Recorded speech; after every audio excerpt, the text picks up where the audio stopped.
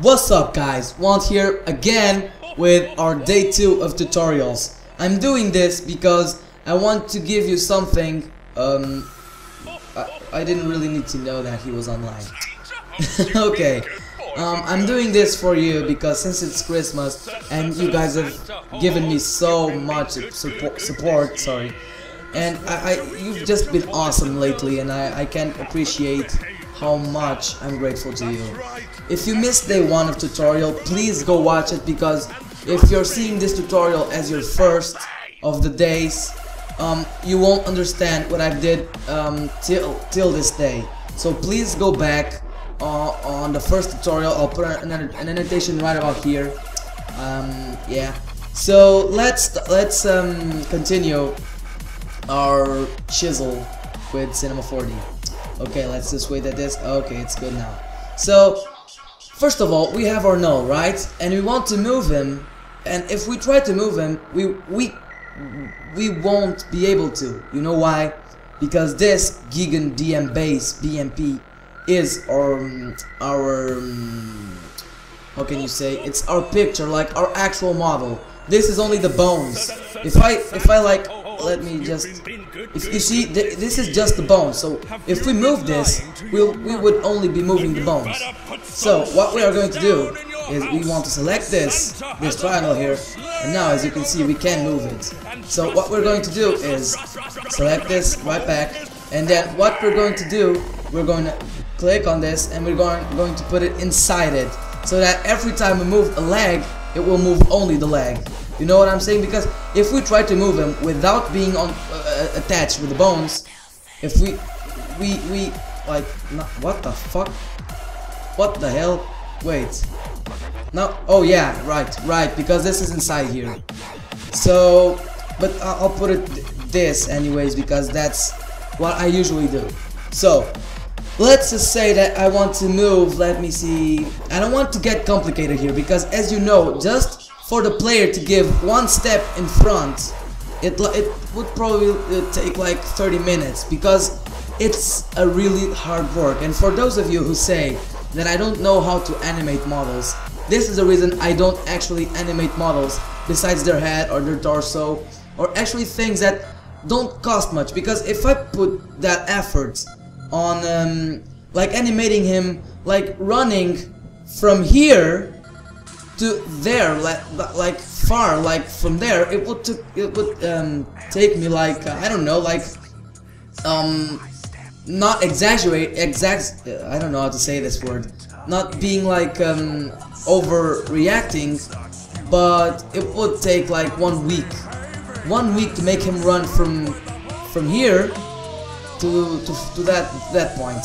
It will take me a lot. That's why I don't actually do animations, but I will start doing them. So don't worry. So what we're going to do is, like, let's just animate his head. Sorry.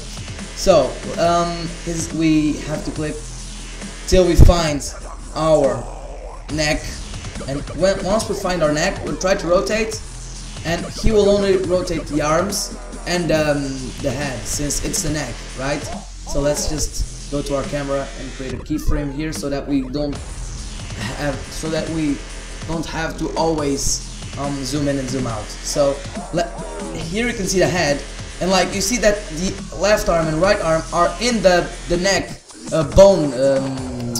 bone structure. So every time you move the neck, you will also move the left arm and right arm, because they're attached to the neck. So we only want to move his head. So as you can see, I'm rotating only his head.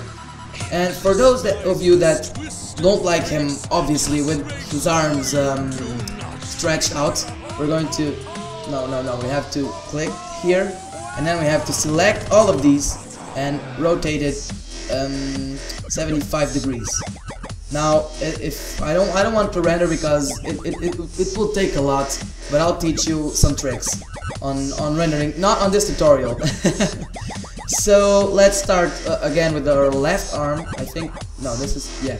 So select both of them, rotate it 75 degrees, press shift to actually have an accurate degree scale. So now our model is standing. No stretch out arms or any crap like that. So let's just animate his head. Let's just say that he starts with his head pointing down. So we're going to create a keyframe here, and then we rotate his head down, and we keyframe again, and like he will take 30 frames equals 1 second. So he will take 1 second to move his head up. So as you can see, we keyframe it and look at his head. That's how easy it is. But if you want to do advancing animations, you will have to wait for the next tutorial, because this was the basics of animation. This was only the basics to teach you through how to animate them and how can you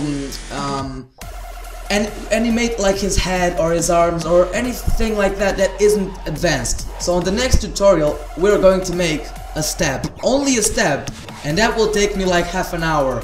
So I'll probably have to speed that up, but no problem. Yeah guys, this was day 2 of our Xmas4D, which is a series I created. I really like the name.